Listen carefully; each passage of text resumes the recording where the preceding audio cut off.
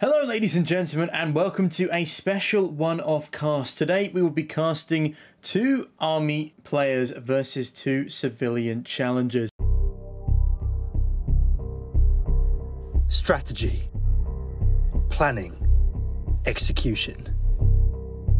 In a year of cancellations, the Army's Esports League has lifted plenty of troops.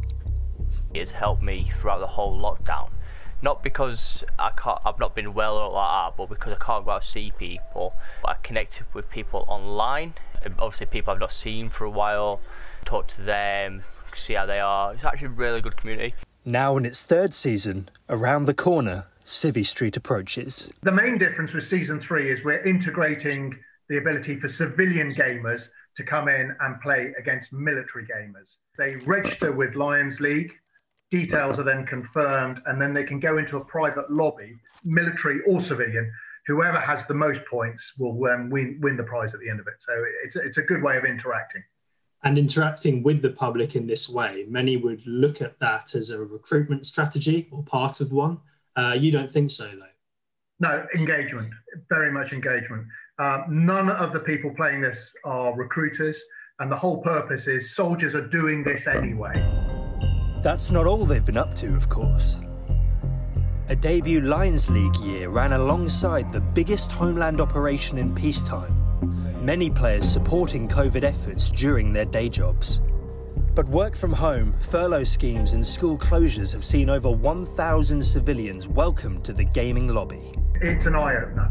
Over the last year, we have seen the virtual environment explode in terms of our ability to connect with the general public.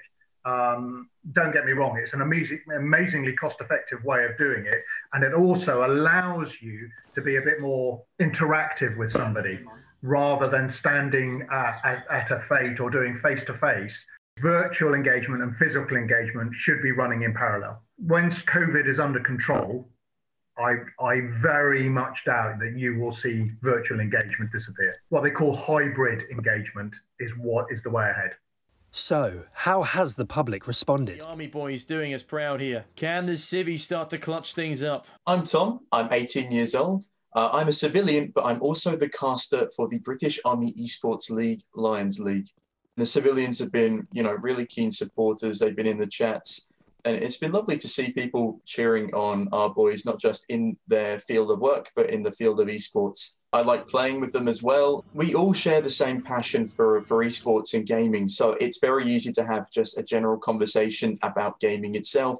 I was in the cadets for 5 years before leaving school.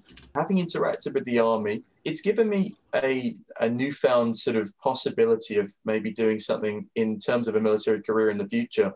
And for those wondering if the forces play nice?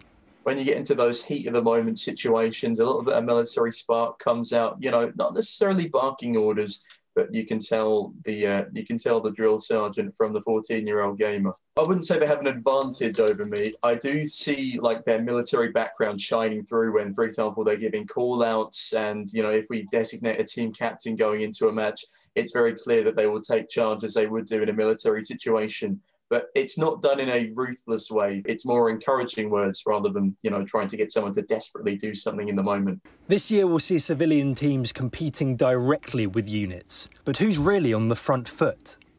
Fingers crossed, we do all right. Some of the civilian teams are very, very professional and are very good at what they do. So hopefully we will be able to hold our head up high and do well. We're also looking internally at building some esports arenas within of the larger garrisons and barracks. The Army used previous Insomnia gaming festivals to boost its profile, but hoped to virtually launch its own Omega Games event in May. With esports on the rise, they'll take all the practice they can get. Tom Sables, Forces News.